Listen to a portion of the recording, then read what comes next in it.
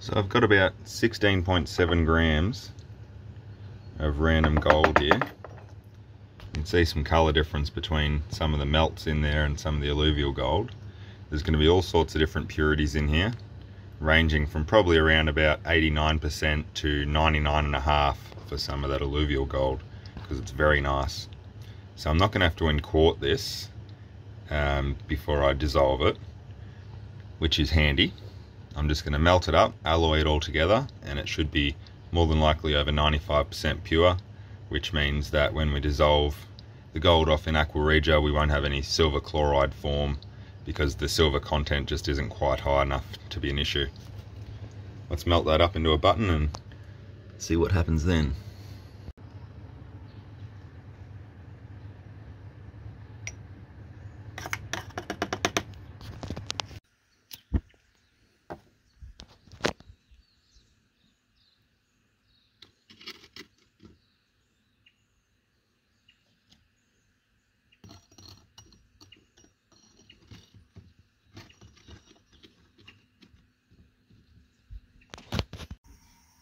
Little furnace has been heating up for about 5 minutes, nice and slowly now, so that egg cup doesn't crack. We can crank it up a bit.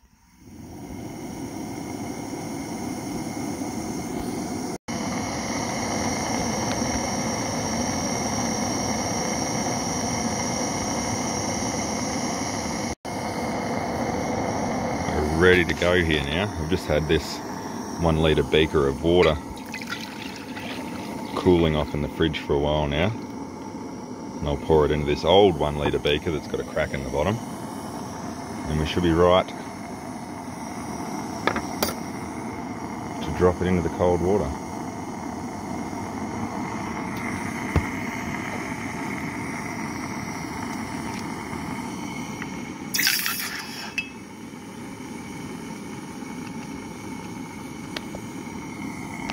I think that there was a little bit that stuck to the side of that egg cup, but most of it worked out pretty well.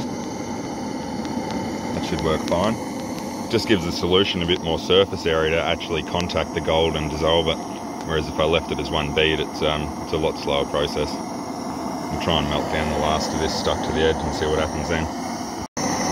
See the little bead there in the middle? Let's see whether we can get him out this time. That got him.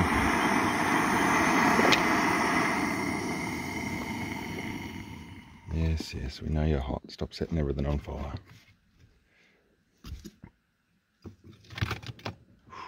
Very warm. Well, that worked well. So I've just removed that gold from the other broken beaker and put it into this good one. I am a little bit suspicious on the 2 different colour tones here, between some of the more orange coloured stuff and that lighter stuff right in the centre. I'm worried that maybe the golds didn't mix together perfectly, which can in turn mean that I might have blobs that are higher percentage of silver, and if it's over 10% silver, it can cause issues with trying to dissolve the gold. So we'll find out. Let's see. Start adding some hydrochloric acid.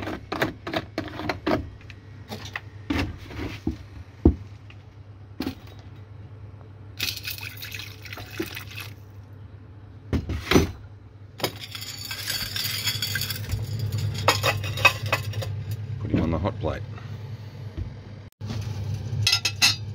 Let it warm up for a little while. Well, it's been sitting in the hydrochloric acid for a little while now, and all the gold looks very similar in colour, which is good. So it might have worked correctly. It's just that some of it might have had some other crap on the outside from when I poured it. So we can probably add a little bit of nitric now, I reckon.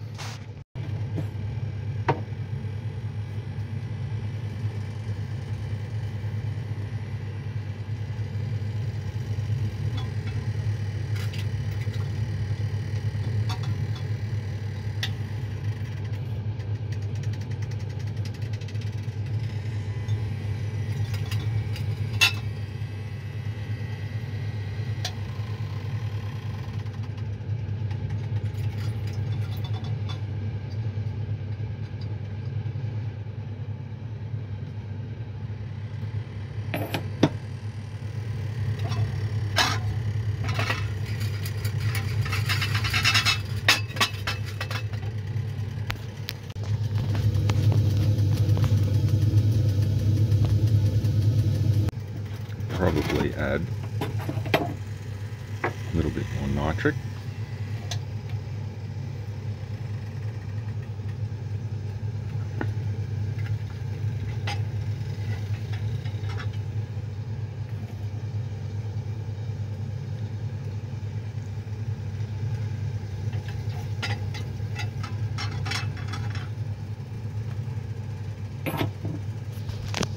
It'll do for a little while.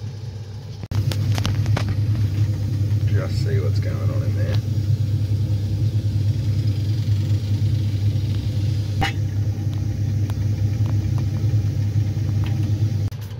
I think we're pretty good to go here. It's been a bit over an hour. We've got some silver chloride that's formed in there, which was a little bit more than what I was expecting too. But that's alright, we can filter that out and deal with it later. Get a little bit of free silver out of it. We'll turn it off now, we'll let it cool down, and then we'll filter it.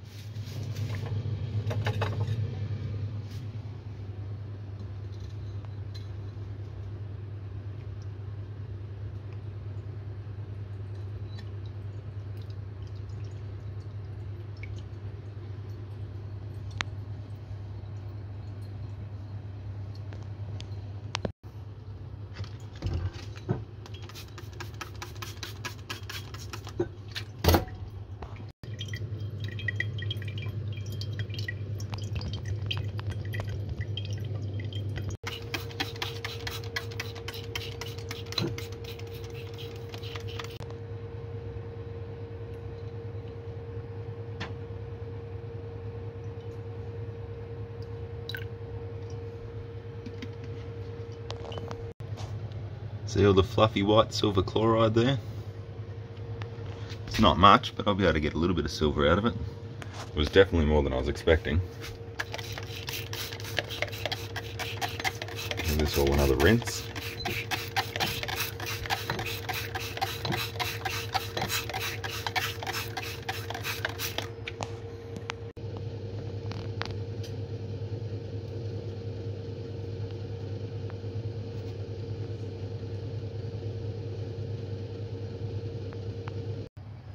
I've given the filter paper about 10 good rinses now, so we're good to go. I'm transferring it into this beaker, and then we can precipitate that gold out. I'm really happy with the clarity of the solution. That's pretty good for a first refine. We'll see how it comes up after this.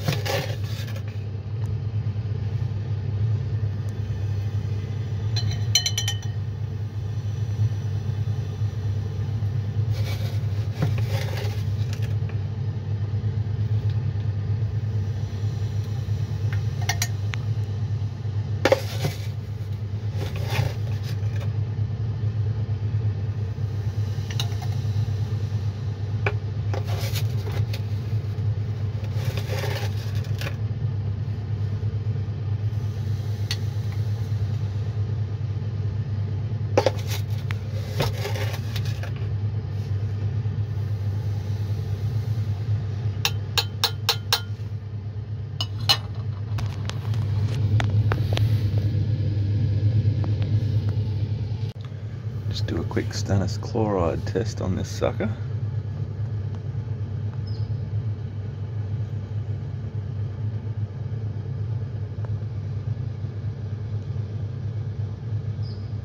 And no reaction, which is good.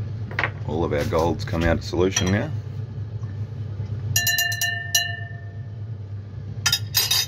Let's filter him through.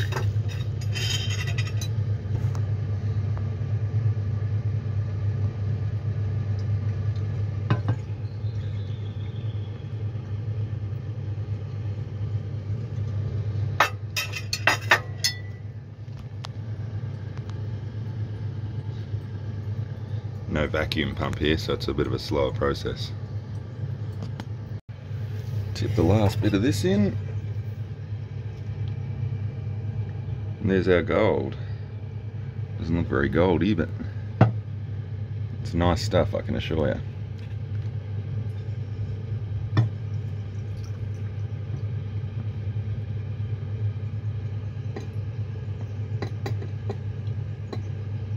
Just squirt out the last bit with the spray bottle.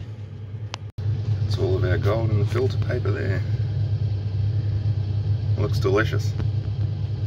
Let's wait for the last of that to filter and then we'll give it a few good rinses with some boiling water. Be good to restart the process again. Go for a bit of boiling water.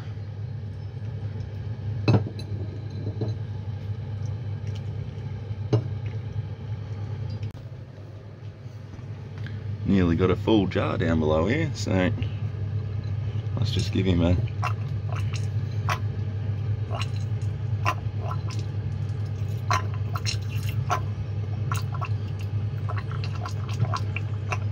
bit of a rinse with a bit of hydrochloric, and then that'll nearly be our jar done. Righto.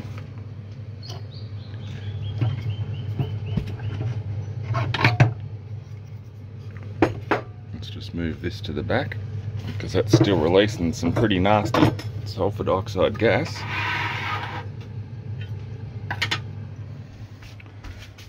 Got our funnel upside down with the filter paper in there.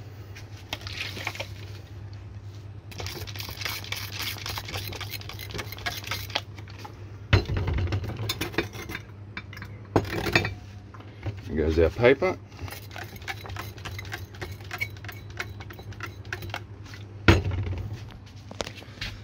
And our contents.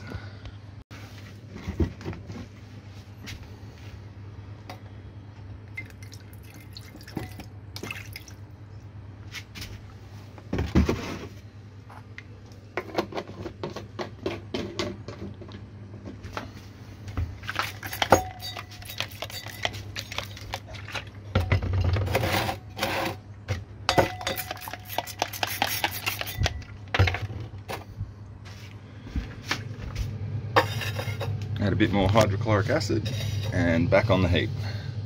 Been back on the heat there for a minute, so let's add a little bit of concentrated nitric and get this reaction going because it'll produce its own heat to begin with.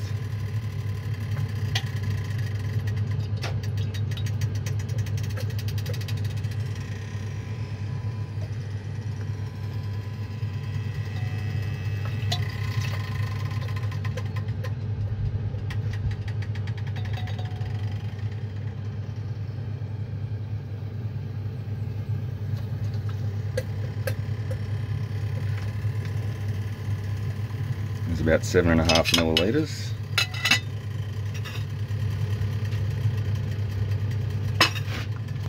And watch her go.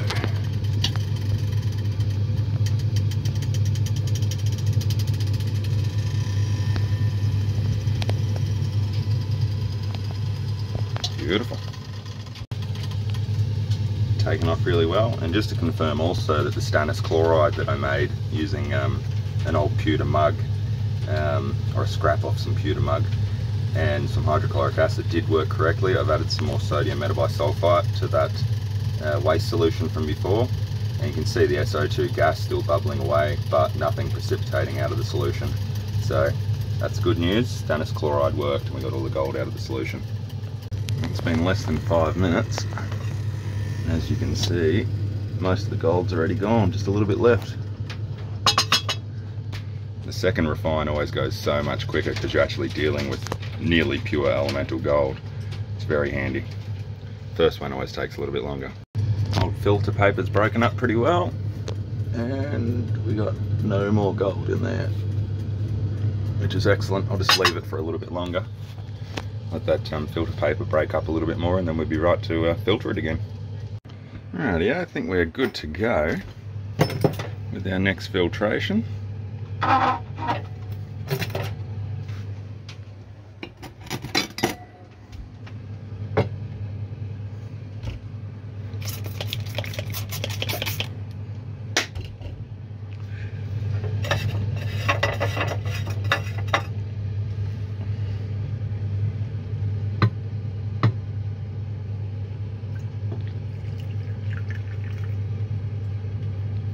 Just squirt the last of that in.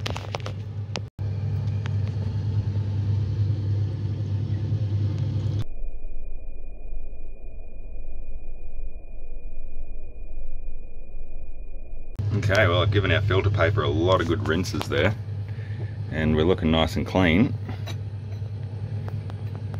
So here is our beautiful Royal water. Wow, awesome clarity. I'm really happy with that. Don't mind the jar, it's a little bit dirty. We're right to drop this gold out of the solution with a little bit of SMB, and then we can filter it, chuck it in the crucible and melt it up, see what we got. I'm also working on this silver chloride before the sun attacks it too much. Carefully rinsing it with boiling water. You can see it's already starting to turn a little bit purple there, and the reason for that is it's reacting with the UV of the sun through the window here. Couple more good rinses and we should be good to go. I just need to drop that pH down from any of the acids that are left in there residually. And now for the fun bit again.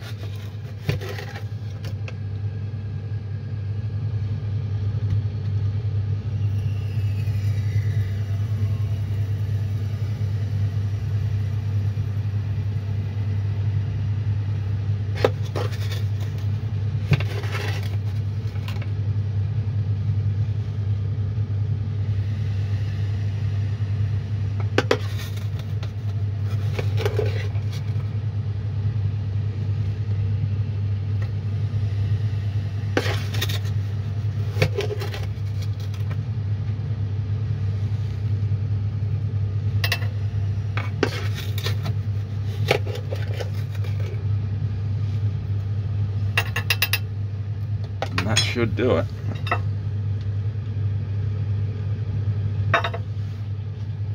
Just agitated that solution, so it's gone a little bit cloudy again, but it had nearly cleared up on the top already, which is a really good indicator that I used the exact right amount of nitric acid. Excess nitric acid will make your precipitation a lot more difficult. You'll end up having to use a lot more sodium metabisulfite.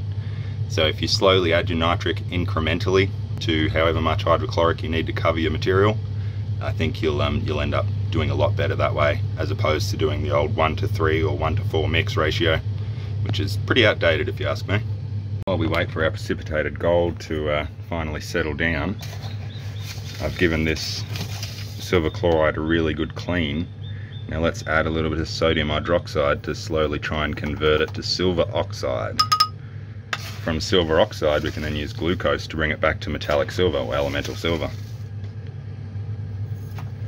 Careful with the addition of sodium hydroxide because it does make the solution quite warm, especially once you stir it.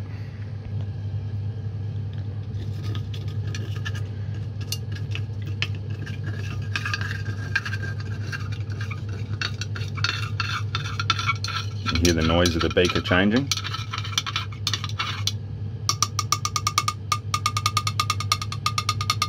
Slowly gets higher pitched, which indicates that the glass is getting hot. So take it extremely slow with the addition of sodium hydroxide.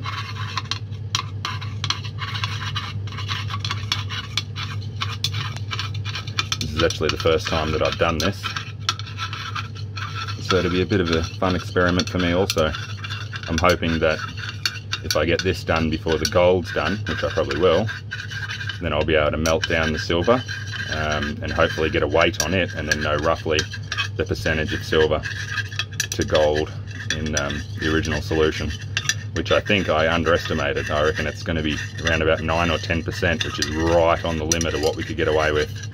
So we're pretty lucky there. My old miscalculation. And we'll just keep adding sodium hydroxide until we see no more white flakes. Looking on the bottom of the beaker here, you can still see a few little white flecks. Not much, so just a little bit more sodium hydroxide and a little bit more stirring, and then we're good to go.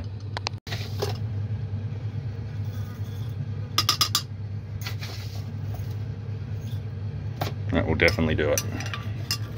Quite confident that the silver side of things is done now. We've We've got nearly nothing white down in there at all. It's just all nice black, dark silver oxide. I did, however, add a little bit more sodium metabisulfite to the gold solution because it wasn't quite settling as quick as I wanted it to, so it might have needed just a touch more. So I'll do a stannous test in a second and then check it. Although I'm nearly certain that all the gold's out of the solution, we still always do a stannous chloride test. And that's a negative, so we're good. We're clean to start filtering. But before we do that, here's a little bit of glucose in a beaker. Let's slowly add it to our silver oxide and see what type of reaction we get. It shouldn't take much, but I'll just carefully add it and give it a stir. The reaction's actually meant to be quite violent once you add the sugar. So I'm going to take my time with adding it in because I've never done it before.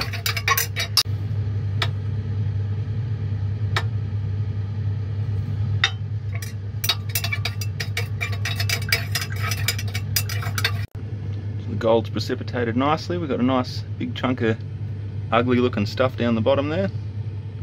We're ready to filter him out. Let's just carefully pour off our excess solution here.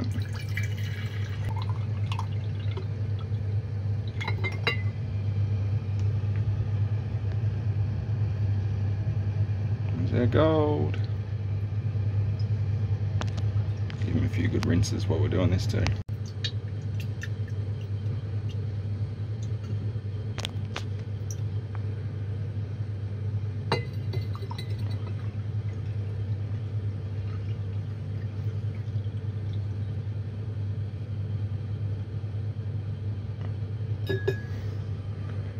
Cool.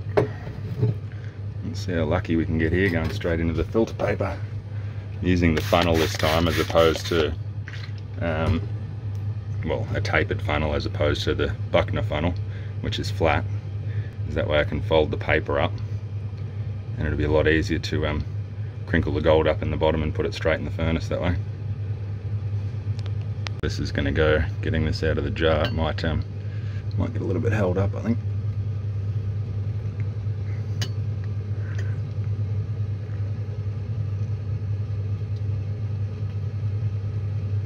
Yep, not ideal. Should have done it in a beaker.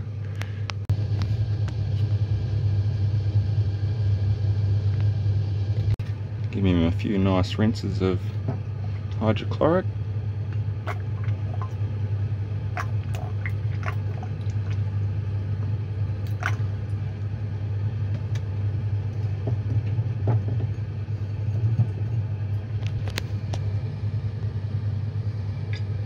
Add some boiling distilled water to my distilled water wash bottle here. So we'll give it a quick rinse with a bit of that too.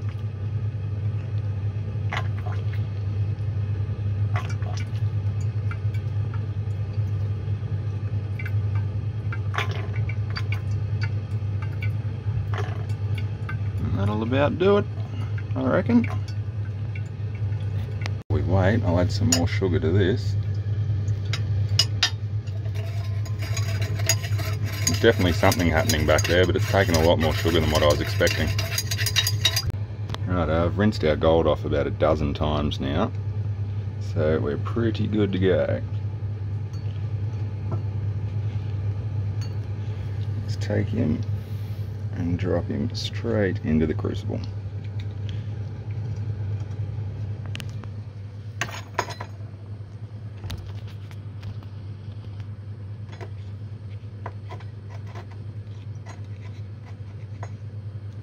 We don't want the water to splatter up any gold and spit it out of the crucible either, so we'll tuck this over. Nice and neat.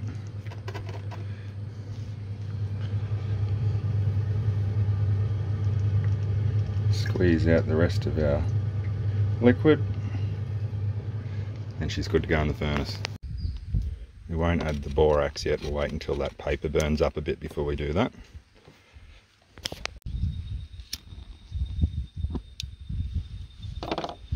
it's lit. Slowly pouring off this silver solution through the filter now. Seems to be a fair bit of material still hung up in the solution itself. It hasn't actually settled, and still quite a lot stuck to the sides as well, so I'm just going to have to slowly filter the whole lot. I won't be able to pour it off. We'll see what happens. Seems like the residue on the side of the beaker can be pretty easily rubbed off just with my finger, so that's handy. At least we know we'll be able to get everything out of it then. Filter paper's all burnt out now, so we can add a little bit of borax, cover up the top.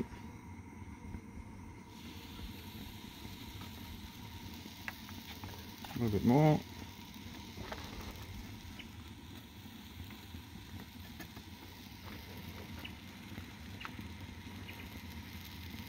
Beautiful.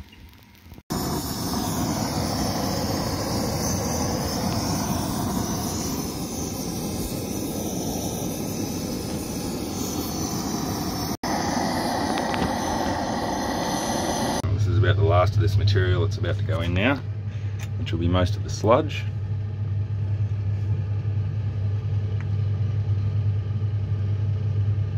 And I'll have to give it a squirt, clean the last bit out. Still a bit caught up in the bottom there, so I'll just put a glove on and smudge that up so it all comes out. Clean out the bottom of that beaker and put it through the filter. That's all of it. The beaker's a bit dirty on the bottom, but that, yeah, that all came off the beaker pretty easily actually. I'm pleased about that. Let's just let that last little bit filter out and dry up.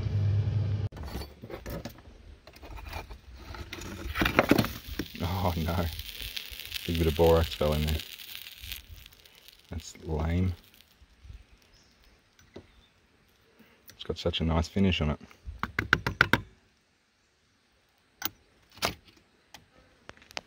Rinsed this out about 4 times now, I think, just with water. I'm just moving into a bit of boiling distilled water now.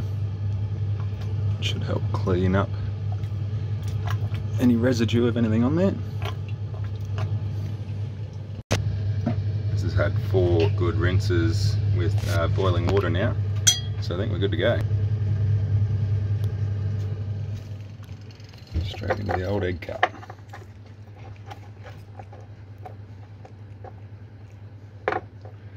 And then I've just got our gold button soaking in a little bit of hydrofluoric acid in that plastic container as well, just to get the last little bit of the borax slag off.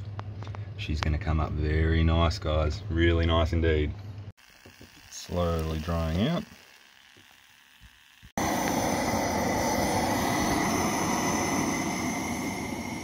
This will be done now. You can see the little bead in there. It's small though. Smaller than I was expecting actually. Righto. Slag's gone a bit funny coloured, which is strange. Let's see if we can find our bit of silver here.